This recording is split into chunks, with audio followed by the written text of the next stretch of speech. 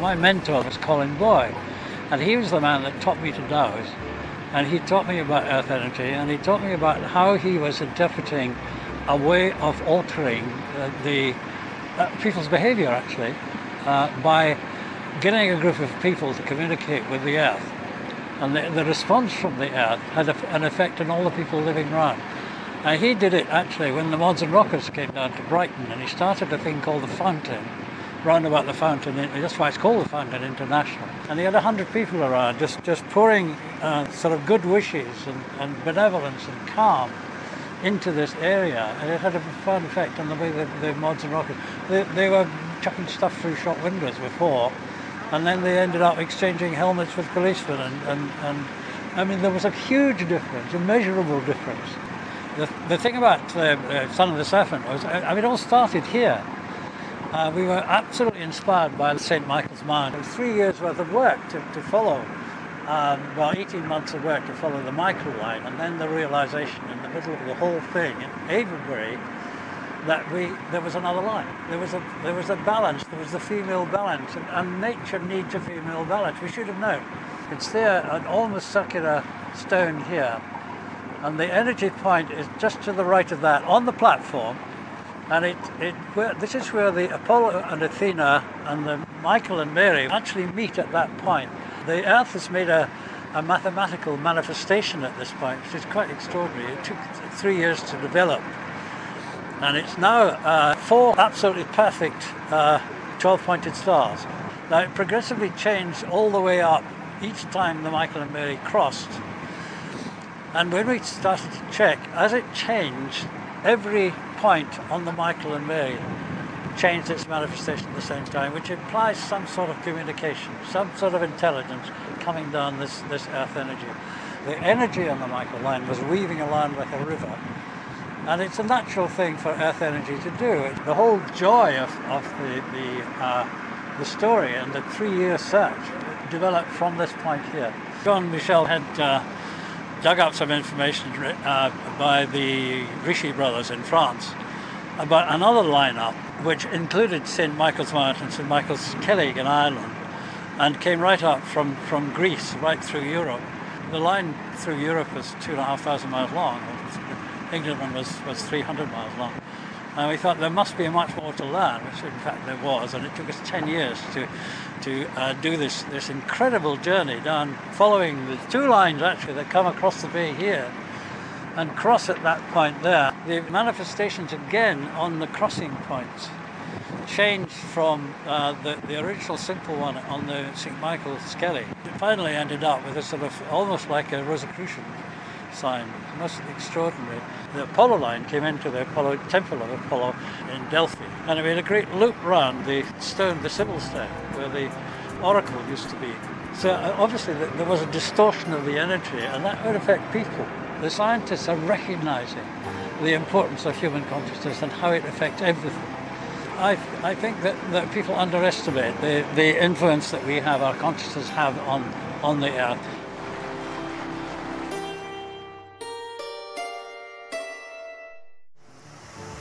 Our blacksmithing means a great deal to me because, well, first of all, it's about earning a living. But the other thing is that with the other work that I do, it's working with fire, air, earth and water. And I think you have to be really brought down in close contact with the earth when you're working with this sort of stuff. You're working with earth energies and working with all that sort of thing. But these journeys around the world were I mean, it was over the years, actually, and they were incredibly draining. I was under a huge stress to get the dowsing right, because we were always up against time and money. So these 2 things made us have to rush from one place to the other. And of course, we didn't know where we were going until we found it by dowsing. So we had no positive plan about where we were going to be or where we were going to go. And time after time, we'd have disciplined 2 weeks or 3 weeks or something like that. And we'd come back having travelled almost thousands of miles, absolutely exhausted. And people would come along and say, "Oh yeah, have you been on a holiday then?" And I used to think, "Oh my God, what a holiday." So it was so important to have this at the end of the journey, the pure business of blacksmithing, this grounding of fire, earth and water. I developed a whole group of customers, if you like, or potential customers or friends, who started giving me really very interesting commissions for sculptures. There was one particular sculpture in Penzance which was great actually. It was a celebration of completing a garden.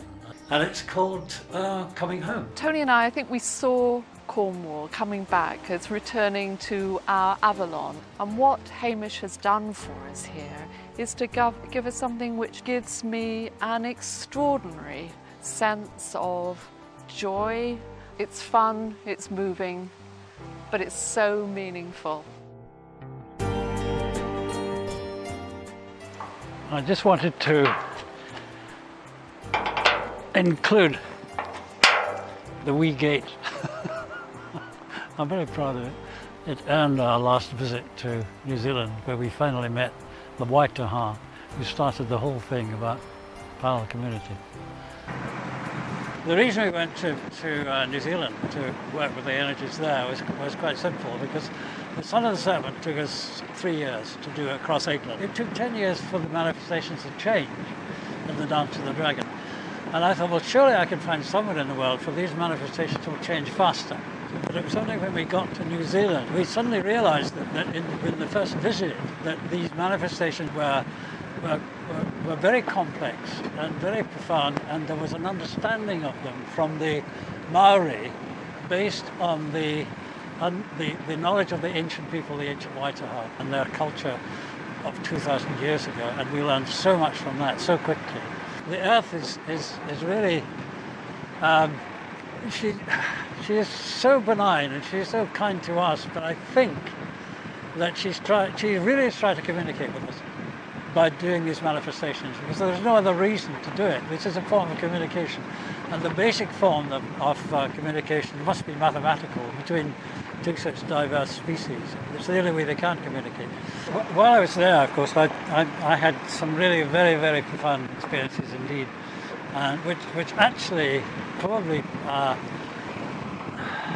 had the same effect as a near-death experience. In fact, it was a very close to another near-death experience, but it had a different form, because there were the Waitaha ancestors in the background of this thing. And I hadn't realised just the immense power that their minds have. Waitaha were a race that came from various different parts of the world, actually. They had schools of learning which we don't begin to understand, because they taught them a degree of concentration that we can't conceive of now, because we can't achieve that sort of level of concentration. The thing is that these people lived for 1,000 years in total harmony with each other and with the earth. And they wasted absolutely nothing. And they had a huge regard for every living form of life on the island, and for each other, because they were a completely mixed race. Different ethnic groups, and they were in total harmony, and they had no perception after 1,000 years of war. And they were capable of making decisions. The leaders made the decisions which were compassionate and fair for everybody. I feel incredibly privileged to have been involved with the Waitaha, the ancestors of the Waitaha, the people, the descendants of the Waitaha. Because of their way of living, it was honest, it was pure, it was absolutely in tune and in harmony with everything in nature and the cosmos. And I think we've got a great deal to learn from them. I've been really very lucky, because I've been able to go all around the world looking at sacred sites. But of course, every time I come back to Cornwall, I'm absolutely delighted and so happy to be back here, because it has a magic all of its own, and it has its own sacred sites.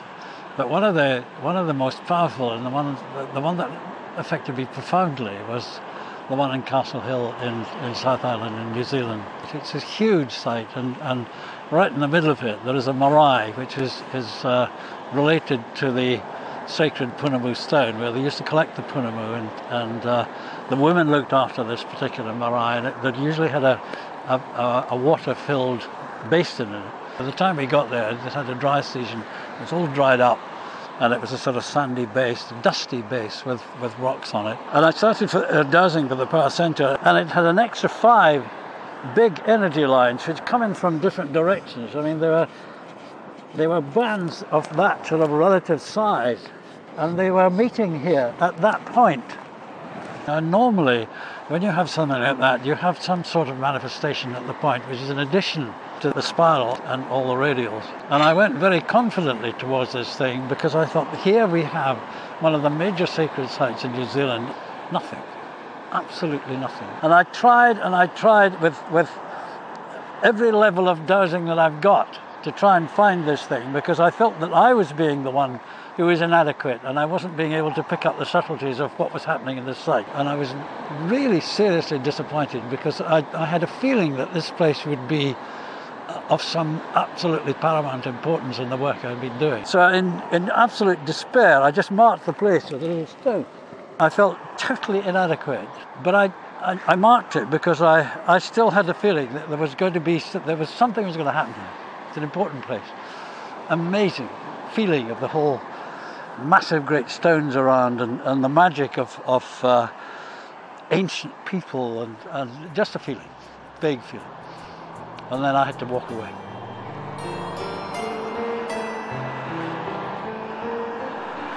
I went back to this site the next day because I knew there was, and I was actually with a group of people, and the group included an amazing Maori girl who'd said very, very little at all, but she'd been with this party and they were visiting sacred sites all around New Zealand, and they happened to be visiting on this particular day.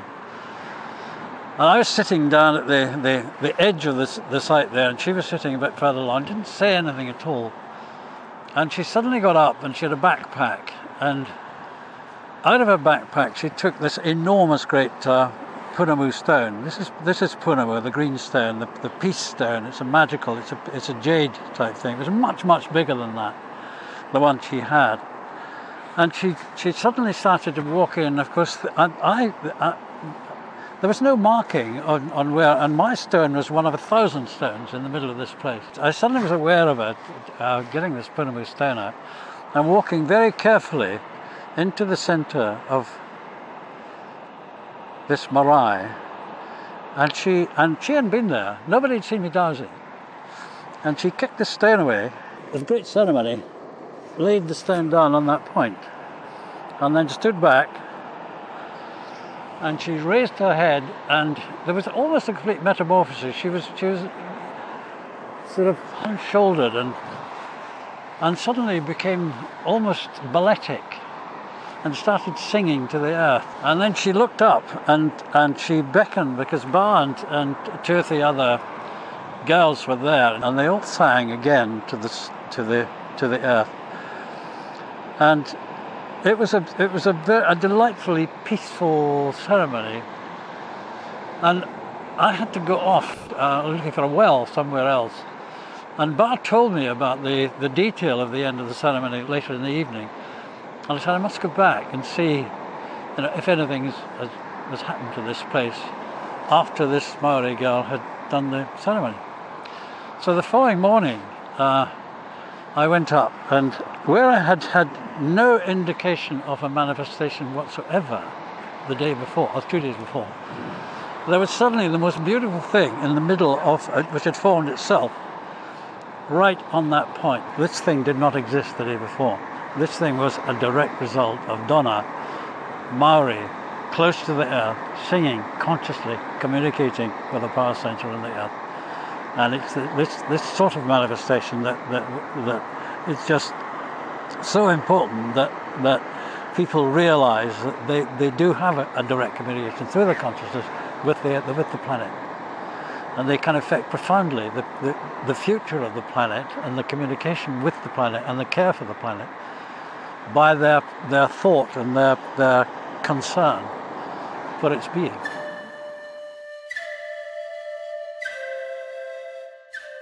I didn't realize at the time that in this place where Donna had her experience, I would have a cathartic experience later on. We had several visits to New Zealand, but this last one, we had done an awful lot of preparation for setting up talks and visits and research into various sacred sites. Something happened in Singapore. Either I drank the water or something bit me, because we were supposed to stay 3 days with some friends of mine in Sydney. And when I got off the plane, I felt really, really ropey. And I finally got to the stage there where I was whistled into intensive care in the hospital. And for 5 days, I was on a drip feed, not anything to eat, couldn't put my foot to the floor, got convulsive hiccups. And it got to the stage with Bar where we had an earnest discussion about how the hell to get me home. And we came to the conclusion that a quick cremation was probably the right job, and Bar could take me home in her hand luggage on the rack. The thing is, in hospital I had this amazing hallucination, I suppose, which lasted 4 consecutive nights. And the hospital changed into a laboratory with great big glass rectangular tanks with coloured fluid in them. And there were benign people feeding nutrients into the glass tanks, which had sort of amoeba-like shapes, and I was one of them. I was aware at the back of my bed of 2 immense creatures chuntering to each other, very, very deep voices, and say, it's all very well having to look after this creature, but it's made of very poor material. And I never actually saw them, but they were so familiar to me after 5 nights that I made a little sketch of them in the hospital, of these creatures as I thought they would have to be. And although I was quite seriously ill, I wasn't really too worried about it, because I knew I was being looked after by these huge, immense, benign creatures behind my bed in the hospital. And although all the plans that I had were completely scuppered, I had no idea what a wonderful experience I was about to have in Castle Hill.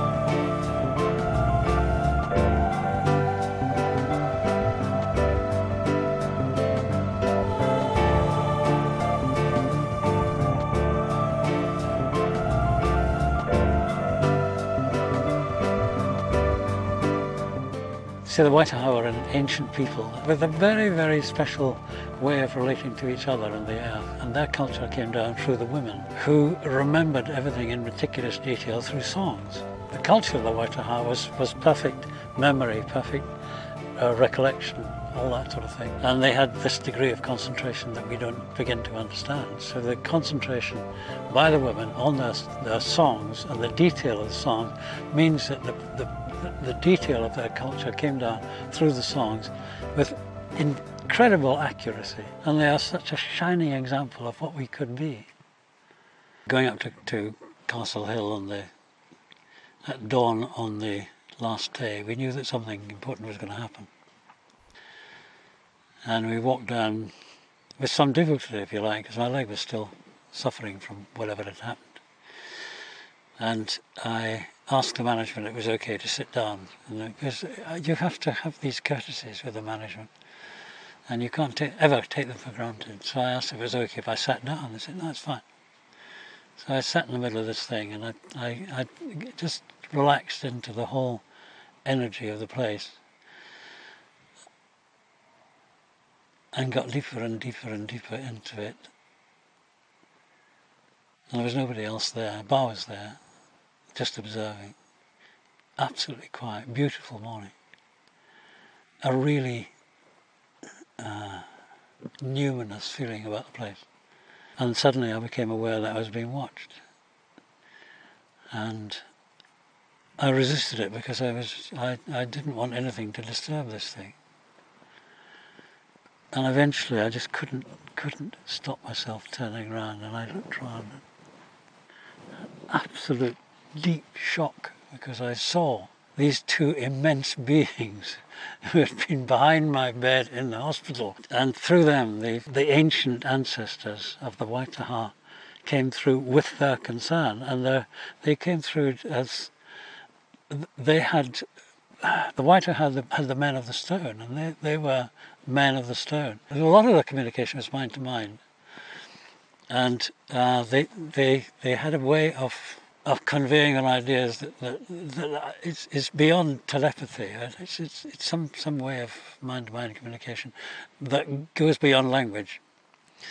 But it was couched in terms that I have to almost marginalised to try and get the whole essence of the message through.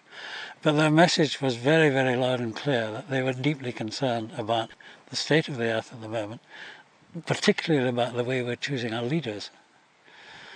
Because their leaders were born in the right place, at the right time, under the right stars, with generations of deep knowledge about relationship with people. And they could make their decisions fairly for everybody. And they said the decisions that are being made are destroying our whole concept of living in harmony on the earth. And they were worried about the way the medical people treat bodies rather than mind, body and spirit together, because their perception is they're inseparable. They have to treat them all together. And of course they use natural medicines, but there was never any sort of commercial application to doing it. You were a healer and you treated with natural medicines. And they were disturbed about the companies who make money out of this sort of thing. They were concerned about so many things but particularly the waste of food, the waste of the earth's resources, just to produce things that nobody really needs. And they reckoned that if things go on as they are, they were deeply concerned about what was going to happen to their grandchildren, their great-grandchildren, and our great-grandchildren. And their message, it wasn't a complaining one, it was a desperation to try and understand what had happened to humans to create the world that we've created now. And when we came back, we decided we had to do something about it, try and get this message out to people and try and lift the perception of the people all around the world to the situation we're in. And this is what developed into Parallel Community. I found that when I got back, I had been very, very deeply disturbed by what had happened with my meeting, if you like, with the ancestors at Castle Hill. And it started a whole range of discussions about what on earth we could do about it. We were talking about it with lots of friends, and we had this meeting down at the Seed, and a number of people, different people come up every 6 weeks, and we tune in with the earth, and we celebrate the cycles of the earth. And this particular evening, it was pouring with rain, only 5 people turned up. So there were 5 of us at the meeting, and there were frequently 20 or more. So we sat in a small group and listened to some beautiful music. Gary Merrill was sitting in the back there, and he suddenly looked up and he said, everybody, every human being has the right to live in peace, but we'll never get that peace until we claim the right. Hamish said he felt chills run down his spine. And I got immediately enthusiastic that this is the message we're going to get out. We all have the right to live in peace, and why shouldn't we? And who is making the decisions that make it impossible for us to live in peace? Everything is depending upon larger and larger organisations, whether it's governments, NGOs, corporations, and it's almost as though the emphasis on big setups to accomplish anything almost disempowers people, because people feel they can't do anything themselves because the solutions are all too vast. And these people are making a decision which is based not on caring for the people around them, but for the success of their particular company. We've been, not all over the world, we've been around quite a decent part of the world. We've talked to people about this, and every one of them says, yes, we agree with you, there is a huge problem, we have to solve it, but what can I do? So how do we do anything about that? We all get together. So from there, it grew, and more and more people wanted to know about it. And we had a meeting at Queen's Hotel, Penzance. I'd say the Parallel Community is a platform for people who are no longer happy with being ignored, and that they realise that the Parallel Community is a viable modern communications platform for people who are being ignored and who want their voices heard on a number of crucially important issues where decisions are being made for them that they don't care for and they never voted for. The idea of the Parallel Community was in a sense looking at what people can get together to do. People who feel isolated, who feel that they're not getting anywhere, that they are fighting a battle on their own, not realizing that there are millions of us all in the world, and we just need to connect. The parallel community is an empowerment, or a voice for empowerment, that says, look, you know, if people are voting for a massive expenditure on nuclear deterrence and things like that people may not be entirely comfortable with, then what do you do? Where do you go? Marching down Whitehall we know no longer works. So somewhere where people actually have a platform to express their opinion in a cogent, sane, intelligent fashion. If enough people can actually do that, then perhaps there will be some recognition that there is a voice that needs listening to.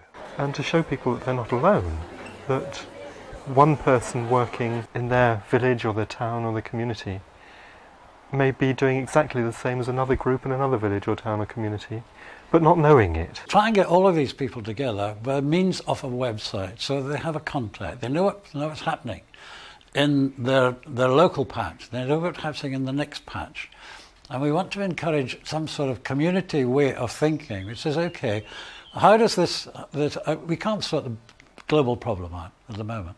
How do we sort our local problem out? And if we have a local problem, is it the same as the community next door?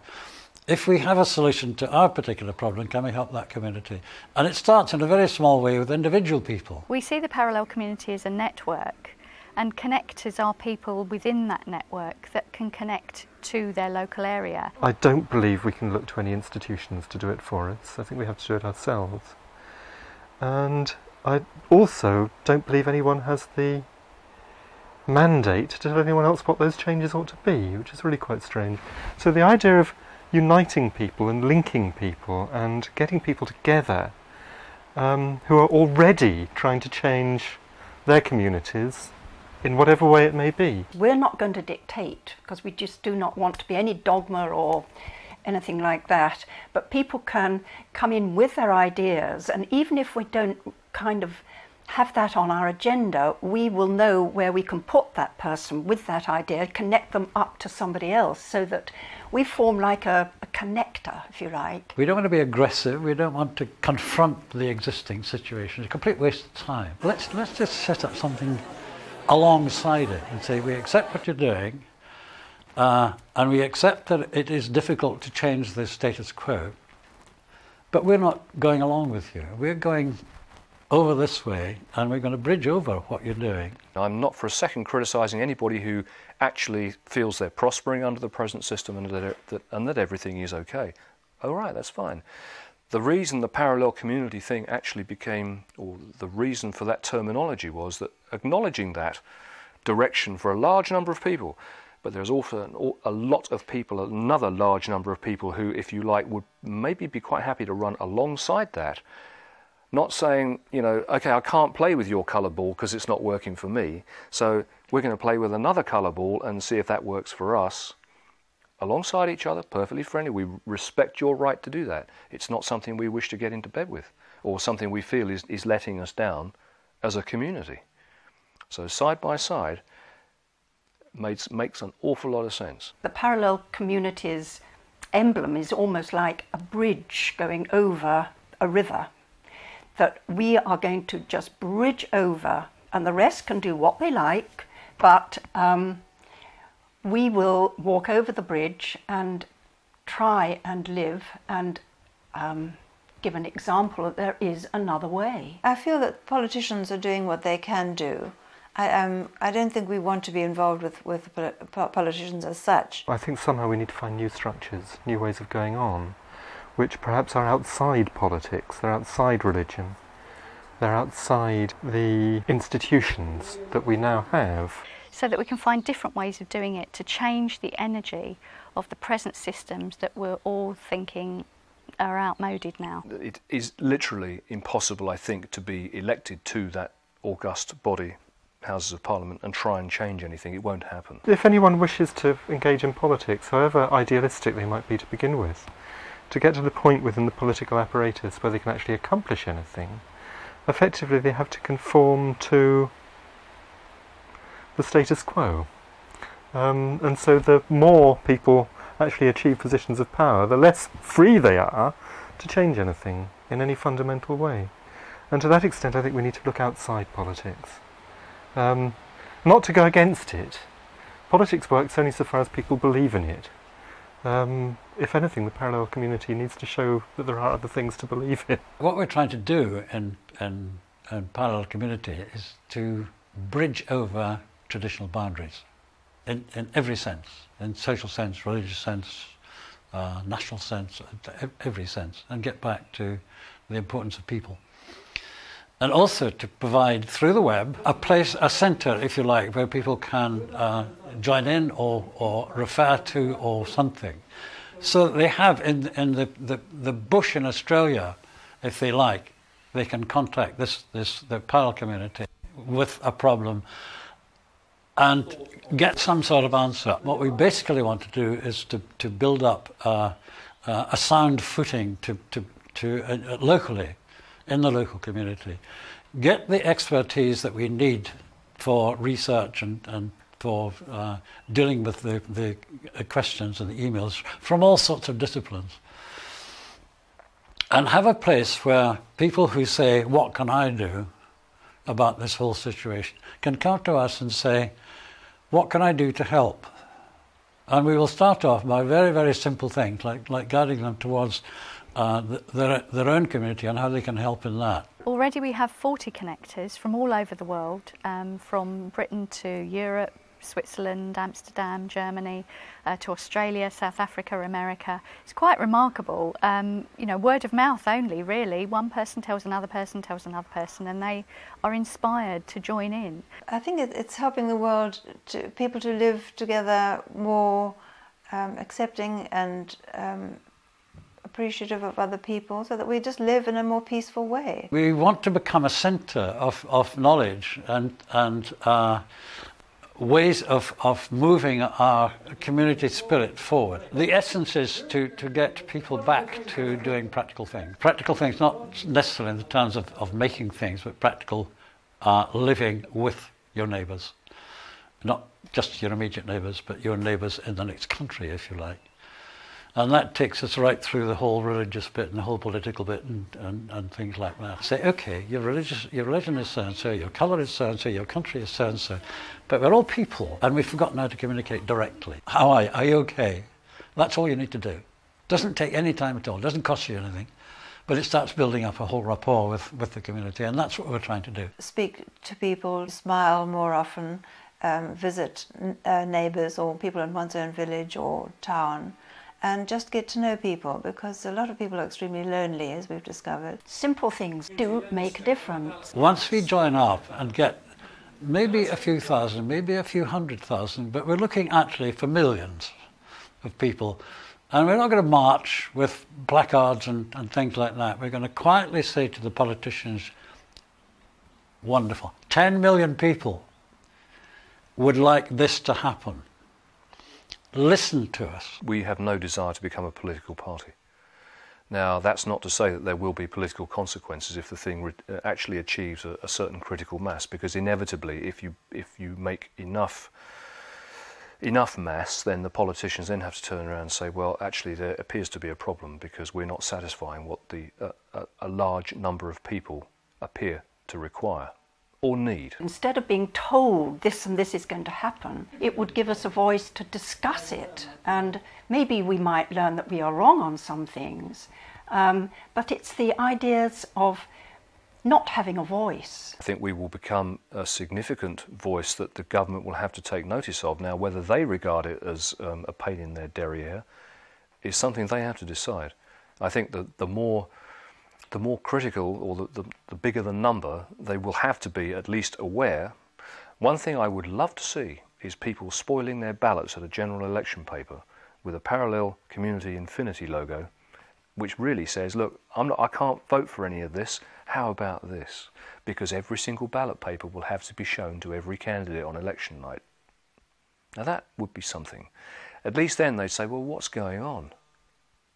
Something interesting happening here. People are getting a little disillusioned with the political system. What is this symbol? Why are people doing this? They will know through our web that tens of thousands, hundreds of thousands, possibly millions of people are thinking this particular way, and it must influence the decision-making process. And I've got a lot of respect for parliamentary traditions, etc. They represent us. When they start to rule us, I think we have a problem. And I think we need to be aware of it. The Patriot Act in America, which suddenly appeared 4 days after the 9/11 thing, which patently had been written a long, long time before that, was pushed through the American Senate, if you like, with one abstention. And the one abstention apparently was the one man who said he hadn't read it, and he couldn't vote for it because he hadn't read it. Apparently there were only 2 copies of 394 pages of this act, and it was pushed through. And the Patriot Act means that I can be, if I criticise Mr. Bush, which I'm not doing at the moment, if I criticise Mr. Bush, I can be taken out from here and put into Guantanamo Bay or the equivalent sort of thing, without any reason at all, except that if I disagree with anything that the Bush administration says, I am a terrorist or a potential terrorist. And that's what that act means. And these things are being just pushed through at odd times, and we're having the same sort of performance happening in this country. And it's about control. It's about the build-up of the terrorist thing. We've had terrorists around the world for generations. I'm really worried about this technique of building up fear of terrorists, because one terrorist is another freedom fighter. It always has been that way. At the moment, we're a species driven by fear. We are afraid of war. We're afraid of not coping. We're afraid of authority. And that's increasingly the case with the setup at the moment. We're afraid of not being able to pay the mortgage. We're afraid of not having enough money. We're afraid if we have enough money that we're going to lose it. And we live in a state of fear all the time. There are many, many, many people who are afraid to walk out of their houses in case they're attacked, this is not a way to live. There is no reason at all why we shouldn't live in joy. There needs to be some interference. There have to be laws, and yes, most of us are quite law-abiding, actually.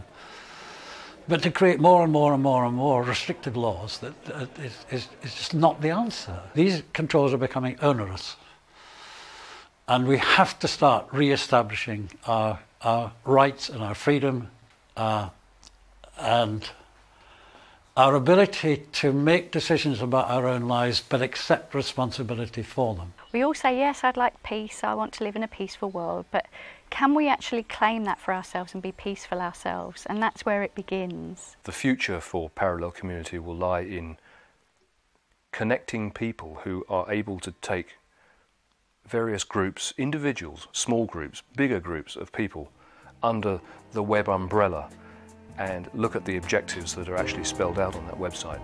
One of those is that all of us have the right actually to live in peace. What Hamish and I are interested in, which may seem a bit weird to other people, is the fact that it teaches you that nature around us is alive and we can make a difference by what we do and what we think, and in making a difference to the world around us makes a difference to us. It's a flowing from us to the earth and from the earth to us, so it's a knock-on effect. The earth responds to ritual and ceremony and attention. That's why the ancient peoples built Stonehenge and different sacred places like that. So you can actually re-enchant old sacred places or create new ones yourself, and the earth will respond to that on your estate, in your street, in your close, and then in your town, and out the energy goes, and that really does have a profound effect. Every single thing we do, there's a reaction for every action. You become part of what you're around. You can't help that. And everything we do, everything all of us do, is completely interconnected, negative or positive. So it might as well be positive. Doing nothing, I don't think is really an option anymore. There is another way of living.